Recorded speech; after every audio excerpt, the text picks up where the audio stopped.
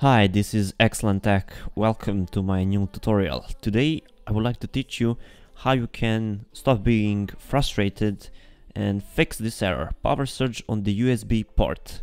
Currently I have all of my USB ports disabled. I mean, I don't have anything inside them except my microphone. If I turn something else inside, it will disable my mic, and that's the reason why it is not showing around here, and that's why I made this screenshot to give you guys proof that it's actually working. Alright, you will need to complete these two steps. Head over around here and type device manager, just like that.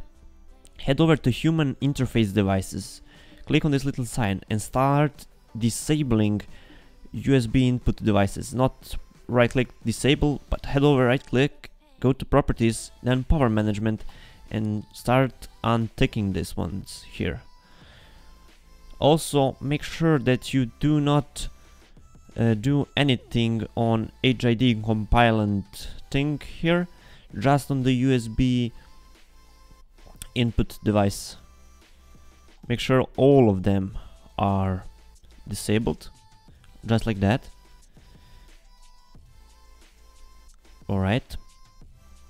By now you can start inputting some of your USBs and see if this error will actually pop up.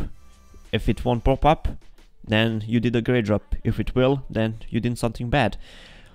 So let's move to the next step. This step actually helped me, might not help you. Head over to control panel, head over to hardware and sound, head over to power options, head over to high performance, then go to change in plans, head over to change advanced power settings, head over to USB settings, head over to USB suspend setting, and make sure it's disabled.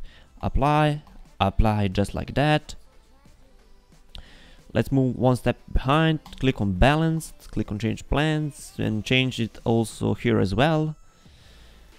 And you can see if it will work. Now, like on the last time, try inputting your USBs and try seeing if it will actually work. If it will work, then you did something good. If it won't work, then you did something bad. Also remember, before you start swearing at me how this is not working for you, you have a special computer, you are so special that it will not fix your PC. Please let me know in the comment section down below, and I will be more than happy to assist you as I can. Also, don't forget to like, share and subscribe, and I will see you guys the next time. But before I see you the next time, I will try importing my USB and see if it will actually pop up the error. If it won't pop up the error, that's a good sign. So let me try importing my USB inside. And as you can see, my USB, actually it doesn't show here anything, but I just recently imported my USB and it is working. The error is not showing up, guys, so that means we did something good. Also, I want to end this tutorial for the second time. See ya, guys, stay awesome, goodbye.